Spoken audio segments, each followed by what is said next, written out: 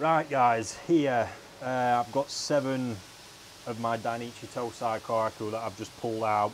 A few highlights for me really in the pond. I think we should probably just start by just admiring what's in front of us really. The absolute epitome of Dainichi, the quality that that farm produces, what they're all about. We can see in here we've got bone structures, superb, Benny quality on another level, Shiroji quality, absolutely popping, patterns, you know, different styles, very pleasing, ones that are going to be suited to big fish as well. Yeah, absolutely superb. This is the reason why I really have fell in love with this farm and what they are all about. And it's the reason this farm is the dominant force that they are in the koi world, full stop. Yeah, I mean, now just itching to get started with growing these. Like I've mentioned in previously, they've not had the best of starts. They've been held in a massively overstocked pond with all the other fish. So now is really when their growing season gets started. And yeah, these are going to fly. I mean, we've just got to look. This one here was a fish that really stood out for me from the absolute get-go when I got it. Really did. I think this is probably, you know, up there with the most valuable fish that I got from the auction. The bone structure was just, you just couldn't ignore it.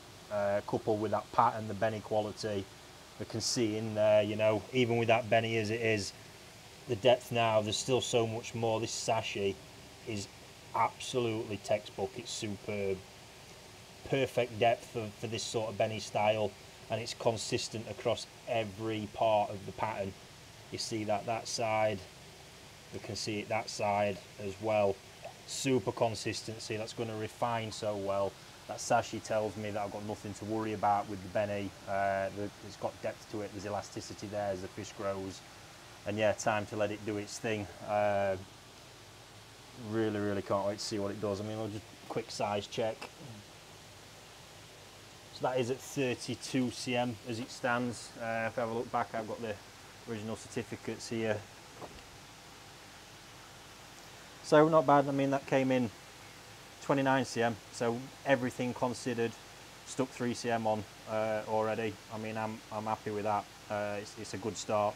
I think the important thing to note is, although they have been heavily stocked and not particularly growing, as I say, they have been moving slowly, which is important, because as I get these freed up now and on the growing program, they are going to fly quickly. It's sort of like a weird growing pattern with koi, but when they gain the momentum, basically when they start, it can seem initially like you're firing food in, not a lot's happening, then eventually the whole pond comes together, they get moving, and we just go from there. So they have had a, we'll call it a soft start, easing into it, and now it's time to fly. But that fish is just absolutely breathtaking.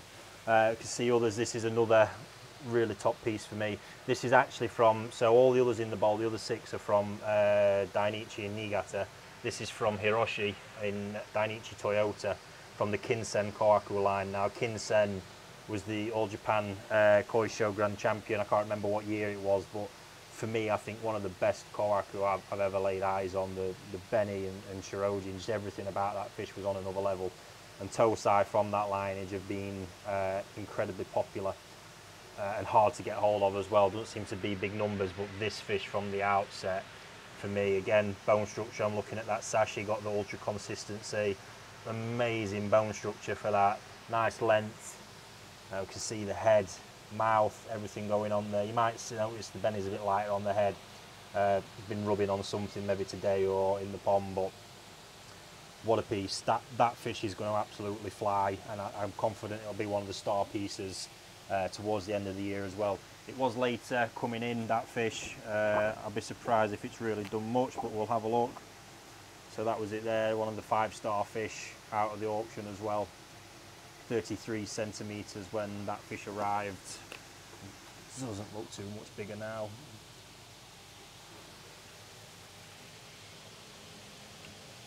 Yeah, it's in about 34 there, so it's moved a little bit, but like I say, I'm not concerned. It's their time to go from today, really. And then, yeah, as we look around here, again, more and more, we'll just see a bit here. Incredible Shiroji, bone structure, Benny, got it all going on. incredibly simplistic pattern with that one. This one, absolutely popping skin quality. I mean, look at that. You can see on all of them, I mean, the key was looking, you know, really good already for Tosai. That one there, got lovely Marizome forming. We can already see that around all the different areas of the pattern, especially that side, beautifully scalloped.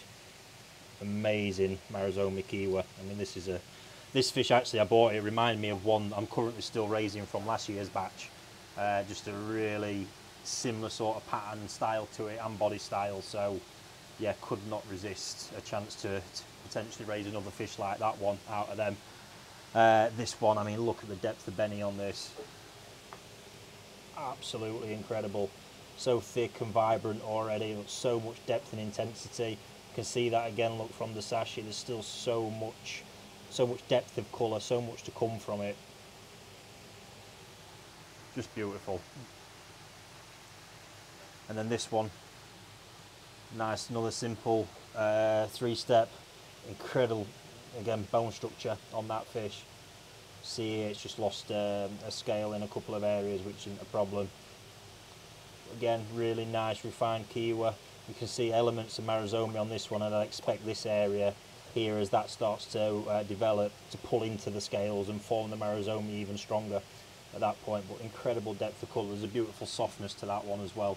Loads of pigment in the scales and lots to come from that fish overall. So yeah, we'll just do a quick size check on a couple more of them. To see that one we just looked at. 30 cm when that one arrived, and we're currently at about 32 cm on that one. So it seems to be quite consistent. They've stuck sort of like 2 or 3 centimetres on, which, like I say, given the circumstances, I'm quite happy with. It's the fish we also spoke about, red tiger lineage, 27 cm when that one arrived. Looks like it's done a little bit. Yeah, it's up to 30 cm already, so pretty consistent. Truly remarkable fish. I mean, this is the epitome of what Dainichi Koi Farm's all about, and yeah, epitome of Kohaku really.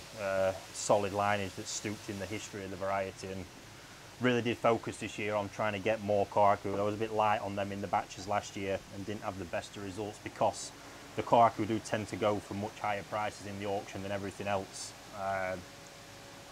Makes it tough with them, and there's a lot more generally can go wrong with these. Obviously Showa with the Sumi can, you know, mistakes can be masked or problems can be masked a little bit, but not really so much with Kohaku. So there's plenty of others in the pond, and as I say, this is just a pick of my highlights.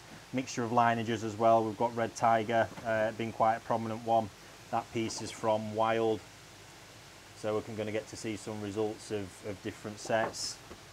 Red Tiger again, we've got 2 in there from Wild, and obviously the Kinsen from Dainichi Toyota. So exciting times. We're not going to do too many sort of progress reports on these because I'm really keen just now to get pushing and get these flying, but certainly by the end of the growing season, whenever that ends up being, we'll show you some of these in more detail, and I can't wait to see where we get with them. So yeah, I'm going to get these back in the pond, and thanks for watching.